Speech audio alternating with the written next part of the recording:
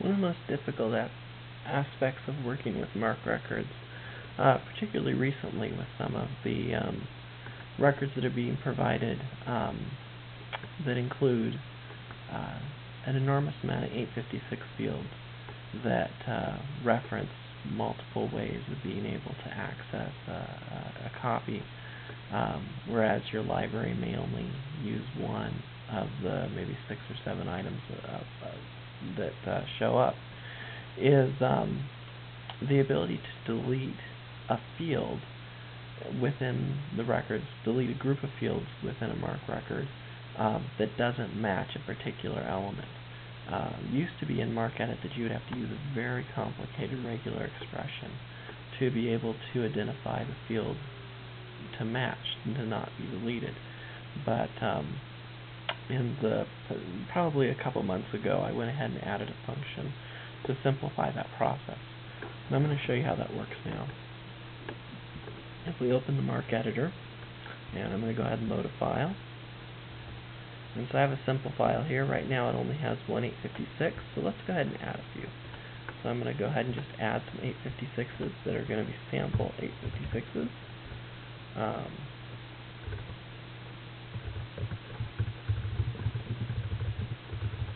And these are obviously ones that would not be valid for these particular records, but we're just going to globally start adding some fields here.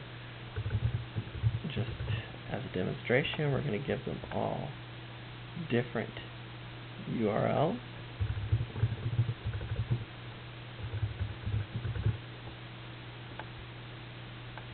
Add one more here.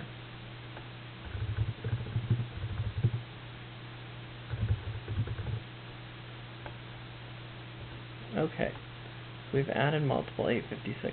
So we have 856 here, here, here, here, and here.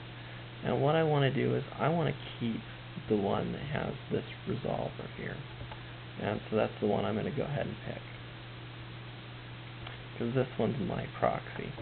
So what I'm going to do is I'm just going to go ahead and copy the proxy part. Okay? I want to delete all of the other 856s. As I said, prior to adding this function, you used to have to do a regular expression.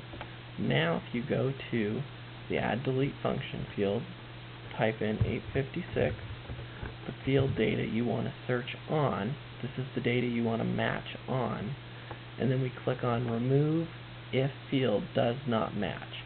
So any 856 that doesn't match this field data will be deleted.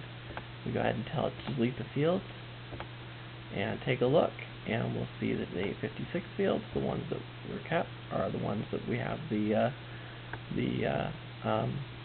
proxy data that we want to keep. So all other 856 have been removed. Simple way to be able to remove large groups of MARC record data that contain information that maybe you don't want to keep, and be able to retain the individual fields or fields that have information that you'd like to retain.